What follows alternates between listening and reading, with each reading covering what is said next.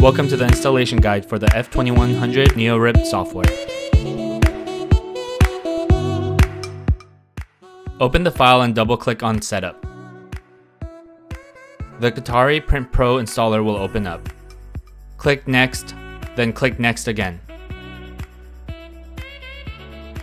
Agree to the end user license agreement and then click Next. Type in your 11-character CD code, which can be found on the inside cover of your product's CD case. Make sure to include the dash and then click Next.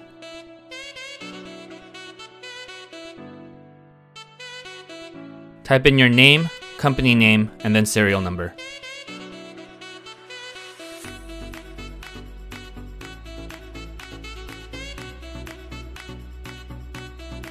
And then click Next.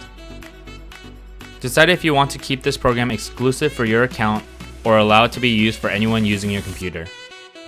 Once you click Next again, the program will begin installing.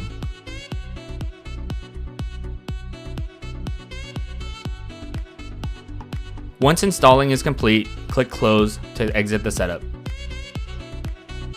Go into your program list and look for Print Pro to make sure your program has installed correctly.